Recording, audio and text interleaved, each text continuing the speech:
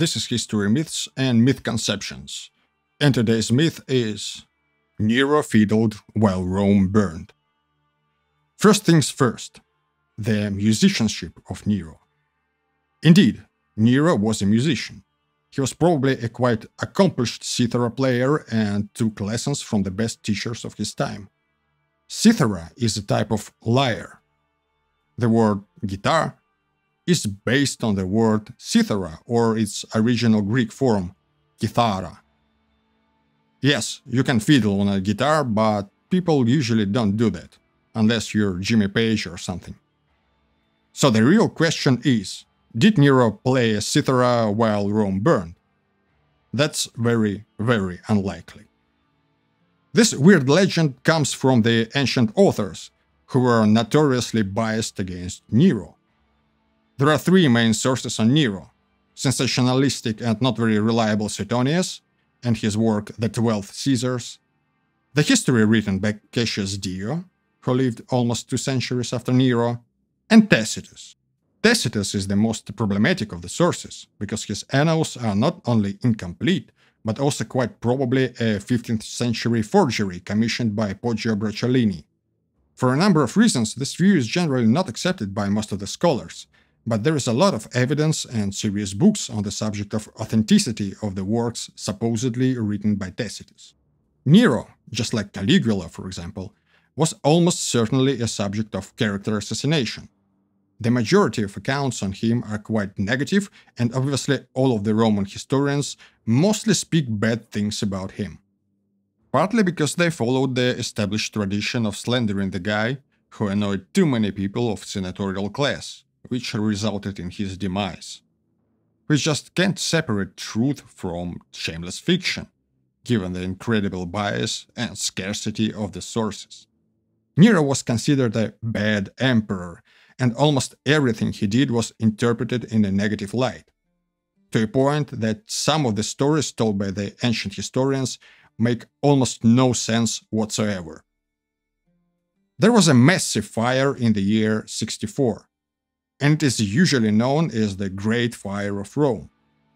Both Suetonius and Cassius Dio blame Nero on deliberately setting the city on fire, for absolutely no logical reasons at all.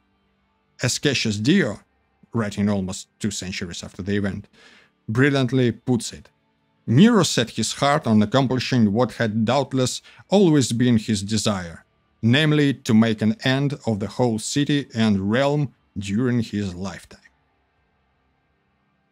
Yeah, 10 years into Nero's reign, part of which was brilliant, a quite popular emperor decided that it's about time to burn the capital city to the ground and sends people with the torches to set buildings on fire. Explanation: he was a self-destructive pyromaniac. And he also wanted to build himself a new big palace, Domus Aurea, which kind of contradicts the idea of being self-destructive just for the sake of being self-destructive. And then, during the fire that raged for almost a week, now a quote from Suetonius: "Viewing the conflagration from the tower of Messines, and exulting, as he said, in the beauty of the flames, he sent the whole of the sack of Ilium in his regular stage costume." That's nonsense and outright slandering, and this is the opinion of practically any modern historian. But this picture is so colorful that it became popularized by the works of fiction, including films. What was the immediate aftermath of the Great Fire of Rome? Well, here's another quote from Suetonius. He, Nero, devised a new style of building in the city, ordering piazzas to be erected before all houses, both in the streets and detached, to give facilities from the terraces in case of fire for preventing it from spreading, and this he built at his own expense. So wait, literally 5 minutes ago, this guy told us that Nero decided to burn the city to the ground, and now he tells us that immediately after the fire, Nero was rebuilding the city, keeping in mind that the city planning must include measures for fire prevention, and he actually pays for it from his own pocket. And if we read Tacitus, who is probably not authentic but just for reference, Tacitus mentions that during the fire Nero was actually in the city of Antium, not in Rome. And then he returned to provide relief. For example, as a relief to the homeless and fugitive populace, he opened the Campus Martius, the buildings of Agrippa, even his own gardens, and threw up a number of extemporized shelters to accommodate the helpless multitude. The necessities of life were brought up from Ostia and the neighboring municipalities, and the price of grain was lowered to 3 sesterces.